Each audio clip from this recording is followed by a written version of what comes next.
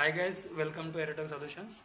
So we prepared now on prototype on project, which is rotating DC motor in clockwise direction, which is you can see the display rotating and same message displaying on this LCD display, which is 20x4 LCD display.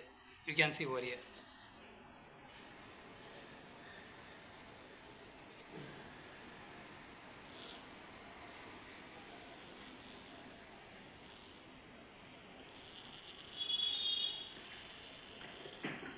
Now you can see DC motor is rotating in clockwise direction.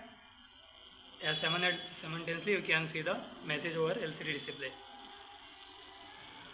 So here we are used 8050 microcontroller, and one is L293D motor driver.